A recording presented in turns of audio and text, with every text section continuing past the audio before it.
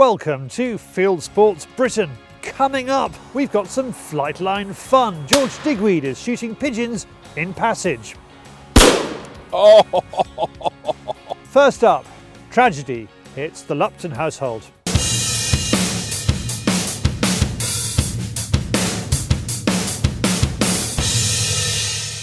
Now, unfortunately, this week's show gets a little bit personal. I wasn't really sure whether or not I wanted to show this or share it on air, but I think really it's only fair to. We need to show the ups and downs of what we go through and our pursuits and our passions. Roy is talking about his old female goshawk. We featured her just over a year ago when he brought her out of retirement for a last couple of hunting seasons. He had had her since he was a teenager. The old girl knew the score and was an exceptional hunter. But a few days ago, Roy lost her to a fox, even though she was surrounded by a 6-foot fence and his Vizsla Atos was just yards away. She was taken from her perch. Roy feels that giving the local foxes a break has cost him dear. I think really it just goes to show that whenever you see foxes, you can't be sentimental with them.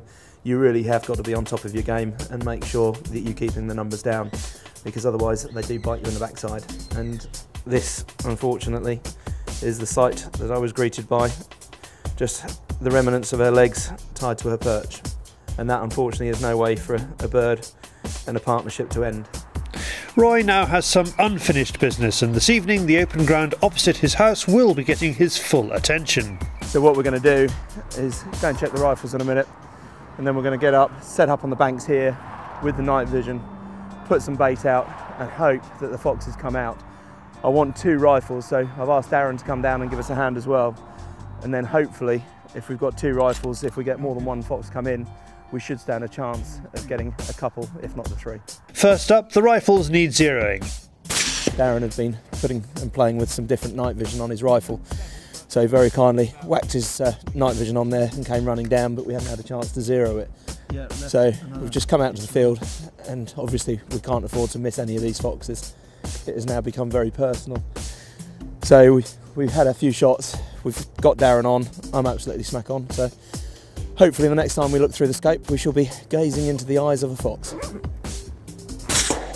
This evening Darren is using a Drone Pro. We'll see more of this kit on top of his FX air rifle in Airheads, but it's equally as happy on top of a centerfire rifle. Roy lamps the field before we cross it on foot. Just gone through and lamped through quickly, and they're just tucked down in the thick cover. What we've got to do now is come in over the top from the other side with the wind in our favour and into our faces, try and get into position without them making us, and put some bait out. And fingers crossed they should just venture out. He spots 3 foxes in cover, but the wind isn't great. That's not all, the fog is thick and playing havoc with the night vision. We also have thermal, but no matter where we go, we're fighting the elements. Roy decides not to waste time and postpones our efforts until the following night. Obviously we were beaten by the fog last night, so this time we're going to put the bait out in front of where we know they're emerging from. I think there's an earth just in there. So we're going to put it just down a little bit, and we're going to come further along the valley with the wind cutting along. So hopefully they won't catch our wind. As long as the wind doesn't change direction tonight, we should be in with a good chance. But they're certainly proving a lot trickier to get than I thought they would. This time we lay out some bait and settle down for a waiting game. The calls didn't provoke any reaction yesterday, so he reckons he needs to change strategy. He hopes the food will entice them to break cover.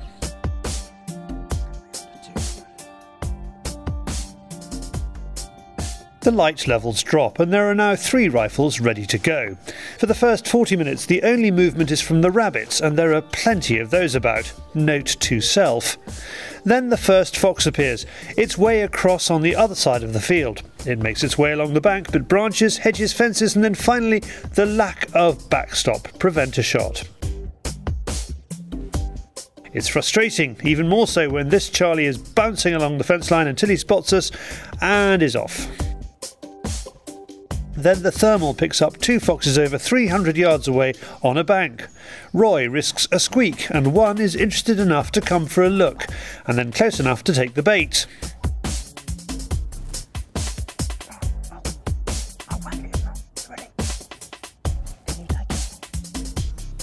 Again, it's incredibly frustrating. Roy can't find it in the scope. Darren is also unsighted, and Chris is waiting to hear a shot from either of them.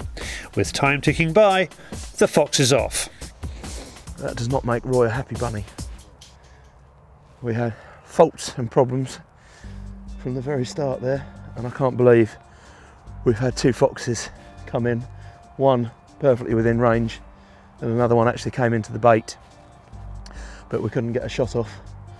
Where we've been lying here for so long, the scopes had frozen up, the temperature's really dropped, and it's actually frosted on the front of the lenses, so when we went to start, that was it. We could not do a thing. So the lamp went on and the foxes disappeared. We suspect it might still be about, so Darren and Chris try to see if they can get above it. Darren calls, and this time the fox just romps out of the cover. Chris drops to the ground and soon has the crosshairs on it.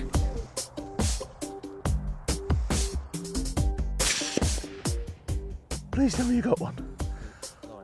Excellent. Oh, well done. Thank you, mate. All right, let's go and have a butch. Excellent. Oh well, 1 out of 4. Right, should we go and get the others? What is amazing is how quickly it took the bait. That really is quite phenomenal.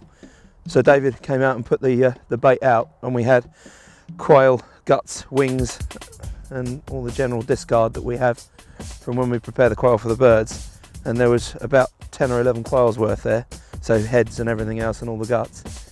And the fox that came in, that was sitting there, was there obviously for a little while whilst we were trying to sort out our kit, but it's actually managed to truffle pretty much everything. All that's left is a couple of wings and a head. That is amazing. I mean, she was only there for a minute or so, and she's managed to literally clear the whole lot up. So they really, really can eat. That puts me to shame. Back at base, Darren feels the elements have been hindering our efforts. That's the end of another successful night. Quite a frustrating night. A lot of lessons learnt. The weather last 2 nights has been really against us. Last night was foggy, misty. We had no chance of shooting at all, not under a lamp, not with night vision. We could spot things with a thermal, but that was as good as it got. We've come out tonight, the weather's been more in our favour, but the dew point has been so low. Both Roy and I scopes just missed it up instantly. And but it shows, the footage I got through the Drone Pro shows it's a very versatile piece of kit. So we've done target shooting during the day, we've done squirrel shooting during the day, I've done rabbit shooting using an FAC air rifle, and we've also been out now spotted foxes of a night time. So all in all, I think it's a fantastic piece of kit, very top end. So let's hope we can get out in future nights and bag some foxes. Roy can't be sure if this is the fox that took the goshawk, but we know it was the one that wolfed the bait. A quick internal reveals a full stomach. The night may not have been as successful as hoped, but Roy's work has only just begun. One down, still a few to go there. Next, down but not out, it's David on the Fieldsports channel, News Stump.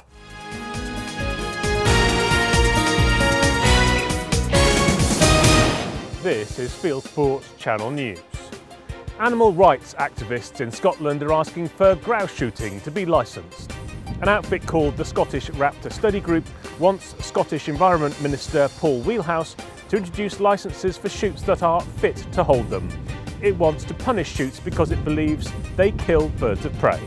Landowners and gamekeepers defend their record and insist the introduction of a licensing system would be draconian.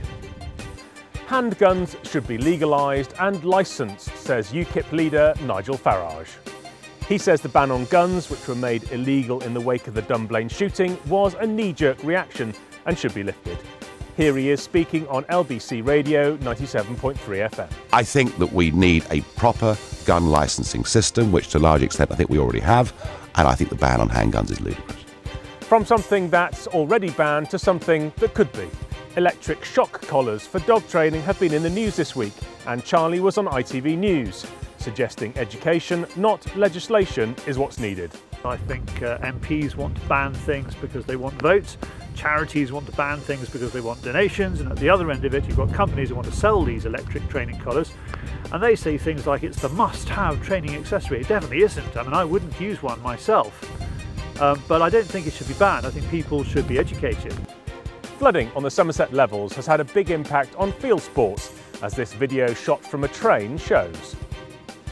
Snipe shooting's cancelled, gamekeepers are reporting more drowned badgers than there were shot in the Somerset badger cull, and fisheries are flooded. For a full report on fishing on the levels, watch Fishing Britain on Fieldsports Channel this Friday at 7 p.m. UK time. Australian police are hunting a crocodile that killed a 12-year-old boy. Rangers have shot 2 large crocodiles, but neither saltwater crocodile, one 4.7 metres and the other 4.3 metres, is believed to be the killer.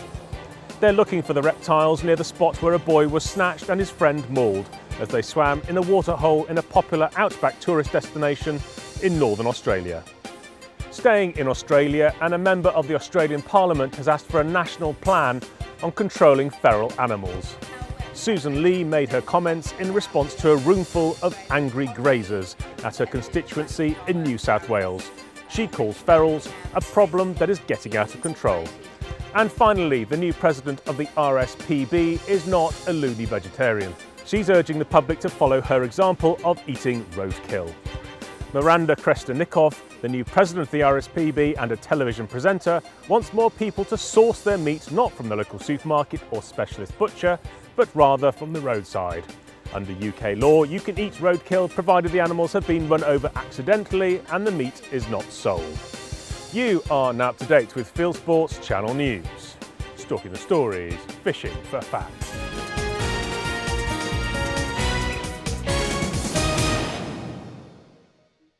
Thank you, David. Next, let's look at what you lot have been up to. It is Hallo Charlie.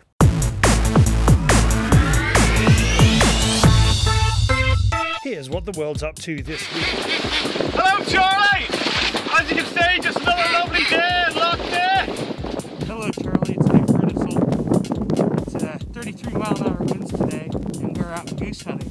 You guys have a good one. Hello, Charlie. Jim from Kent here. Last summer I very foolishly let Roy Lupton come onto one of my permissions to shoot foxes for Fieldsports Channel. Unfortunately, I haven't seen any foxes since. However, sorry Roy, you missed one. Hello Charlie, Sooty here. Been out with Ferret Boy Whitehead today. They don't get away from us around here. Hello, very good boys. Hello Charlie, Jake Swindle, Scottish Borders. Sat out for a problem fox. Been here 2 hours, nothing.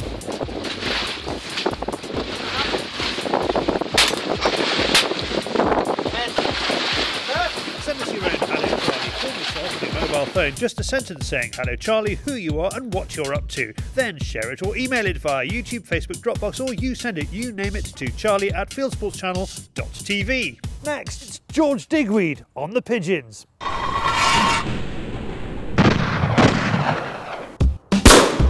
Oh, why were you filming me when I've just killed that one? Just ridiculous. Stalking the stories, fishing for facts. It's going to be one of those days. Right, let the battle commence. George is on form here in the southeast of England, and it's not just the pigeons that are providing the sport. Crowman may be on the other side of the county, but he is in George's thoughts. There's more feathers come out of that than a crowman can get, that's for sure. And I think that what he's done to the pigeon population in this country is absolutely fantastic, because he's protecting it. That's what's commonly known in the trade as a doo-doo or a crow bird. The pressure is on for David too, who is trying to find the birds that are up there with little or no notice as they follow a flight line over a wood. Oh! It was a nice one, a very nice one. Somewhat concerned me the fact that you went on to the other pigeon. Now you finally come good and filmed me killing a long one. George has put us in here for a truly sporting day.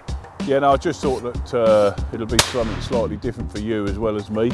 Basically, I've put my hide back in the wood in this open clearing. The wood's thin enough to be able to see them coming, but not too thick. You know, you can't be able to read the line and how many are coming and that sort of thing. And I'd far rather shoot them on a flight line than I would over the decoys. A nice day over the decoys is great fun, but I think we've got the opportunity here of shooting them, you know, flying up through the wood, and there's every shot in the book. It's almost like shooting a driven pheasant day. But as a challenge, It's you know, without question 10 times a day for me. I'm not interested in shooting massive bags. I just want to shoot the most challenging pigeons I can, and you know, I'm definitely getting that with this. Very unfortunate, wasn't it?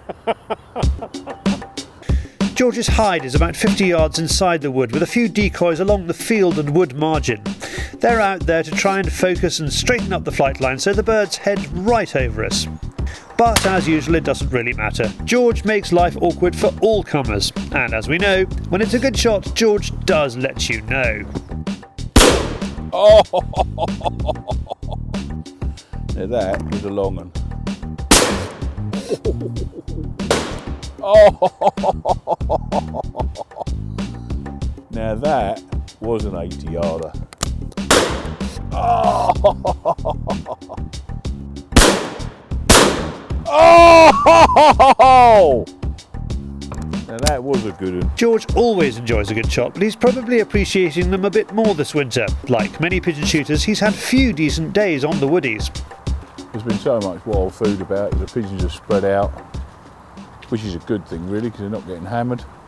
I've been to the West Country 2 or 3 times shooting pheasants during the season, and there's been quite a lot of pigeons in that area, but it's interesting because the West Country is not normally associated with big pigeon numbers, and there was a lot of pigeons down there. A day in the hide with George is a good excuse for a catch-up. We ask how the pre-clay shooting season training is going. Oh, it's great. Out every day. I jog literally from the kitchen to the car of a morning, whether I need to or not. Get in the car and drive to the shoot. Great. Any psychotherapy, sports therapy, anything like that? No, I had a psychologist once, and after about 3 months I felt I hadn't taught him anything. Now and again, George says he can't get enough of a line on a bird. So what does that mean? How much is enough? I don't care whether they're dropping, dying, sliding, climbing, downwind, upwind, but you just need that line to be consistent for 10 yards so that you can pick the line and come through it. So there's one coming here. He's high, you know, just didn't ever had the line. He came, curled and drifted. So you've got to lock on for 10 yards? Yeah, I think 10 yards, especially at this height, because these aren't easy pigeons. The dogs are working hard and make some amazing retrieves. They also look as if they've learned a thing or two about setting out a pattern. The mother and daughter team have had a tough season with some big bags recorded on George's driven shoots. But he feels Nellie might be carrying a few extra pounds. His wife Kate is sure there's another very reasonable explanation. It's a hell of a dog, but it's a bit fat for my liking. To be honest with you, I would like it a little bit more lean, probably, as Kate would like me. I think the dog's fat. She said it's got a small head.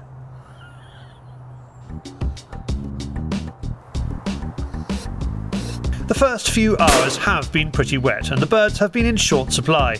With the drier, brighter weather, they're back on the move. It's like if you're on a push bike or a motorbike in the rain, you find it very difficult to drive along and keep your eyes open. And I would think them flying in the rain is pretty much the same. You've got to be pretty alert here and look far enough back through the trees to see them coming.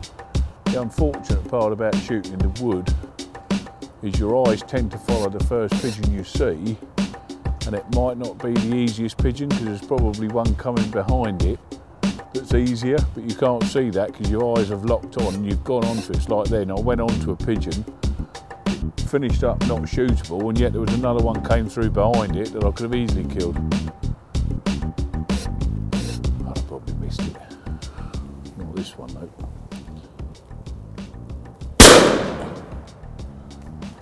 George has a bit of a tidy up and switches off the magnet. He feels it might be pushing the birds a little too far to either side of him. It's really only fine-tuning and George is getting just the sort of sporting day he wants. I've had a fantastic day. Haven't killed huge amounts.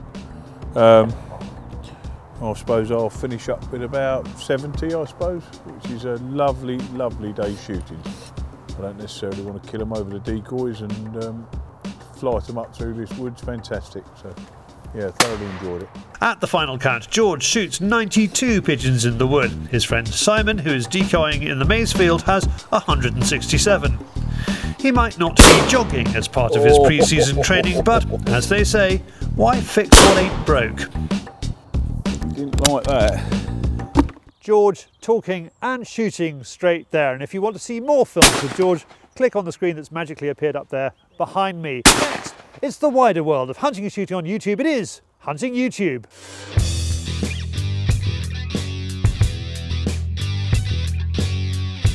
This is Hunting YouTube, which aims to show the best hunting and shooting videos that YouTube has to offer. There's a new US deer stalking channel, Whitetail Warriors. It promises its first film will turn everything you've always thought about deer hunting completely on its head. OMG, the deer are armed. No, not really. Viewer Nick Rudisell recommends helicopter hog and coyote eradication hunt with Cedar Ridge Aviation. Last year, I offered you the same kind of thing set to Louis Armstrong's Wonderful World. This is worse, but strangely compelling. In the interest of taboo game hunting, says viewer Classic Bow Hunts, here is the Fred Bear tiger hunting footage. The past is a foreign country. They do things differently there. Viewer Christian Hepp offers this promotional film he edited for Blaser rifles. It shows clearly and expensively that you are able to carry Blaser rifles while walking. If you wish to buy a Blaser rifle and your main aim is to go walking with it, then my goodness, this is the film for you. Apparently other rifles offer the ability to shoot too. Back to what I have turned up, and here's a bit in your face, but the deer meat for dinner bloke has some good duck shooting on offer in this film, showing how they do it in South Florida. Actually similar to how they do it in the UK, but with better weather. 260 Rips shoots a pair of foxes with his 223 mounted with Pulsar N750 scope and Nightmaster 800 infrared. He calls them in with a Fox Pro. Nice neat job. I love Dora and her back cam footage. Here she is trying to knock over duck on a pond. Wham bam, thank you Dora. Right, next. Ooh, bitch fight. Top US gun vlogger 22 Plinkster uses an iPhone camera to aim as he shoots a balloon over his shoulder. However, some people on Facebook say that he faked the shot. Here's Brothers Keepers 111 to give his views in our 22 Plinksters videos, real or fake. You can click on any of these films to watch them. If you are missing the fishing films and the airgun films, watch our new shows Airheads and Fishing Britain. If you have a YouTube film you would like us to pop into the weekly top 8, send it in via YouTube or email me the link, charlie@fieldsportschannel.tv. Well, it's nearly the end of the show, but before we get there, I have to recommend our other programmes. Airheads for air gunners was out last Thursday, and Fishing Britain for fishermen was out on Friday. The latest episode of Airheads is out. This week's show is stuffed full of airgunning action from the UK and from the USA. From big budget ratting to red squirrel rangers, we're looking at all things air-powered. Jerry Moss is one of Cumbria's dedicated red squirrel rangers. We follow him and his day states through the forests in pursuit of the invasive grey. Peter Zammit from the Airgun Centre is showing us the best rifles on offer for a youngster, and airgunner and airgun world's Phil Price is talking us through some Springer safety. Throw in Jim Shockey from the SHOT Show in Las Vegas, and we've got something for everyone. Fishing Britain has 3 experts on the D after winter grayling, incredible footage of a pike striking deadbait with ROV TV, and then Ant shows us some of the reasons he loves sea fishing Anglesey. Watch him leap off a 40-foot cliff. There's a giant squid and the latest fishing property prices in news, and Carl and Alex feature in Hooked on YouTube along with the opening of the Scottish salmon season. Add to that the energy of Howell Morgan, and it's the must-watch weekly fishing programme, out every Friday at 7 PM UK time. It's also Schools Challenge TV week. In this show, out the 2nd and 4th Tuesday of the month at 7:30 PM, we're learning about the importance of eye testing for good shooting. We're also visiting a school in Gloucestershire which has put shooting at the heart of the curriculum. Well, we are back next week, and if you are watching this on YouTube, don't hesitate to hit the subscribe button that's somewhere around the outside of the screen. Or go to our webpage, fieldsportschannel.tv, where you can click to like us on Facebook or follow us on Twitter or all sorts of other social media, including the constant contact box. Pop your email address in and we'll constantly contact you about our programme that's out on Wednesdays, Fieldsports Britain, or Airheads twice a month on Thursdays, or Fishing Britain on Fridays, all of them at 7 PM UK time. This has been Fieldsports Britain. Good hunting, good shooting, good fishing, and goodbye.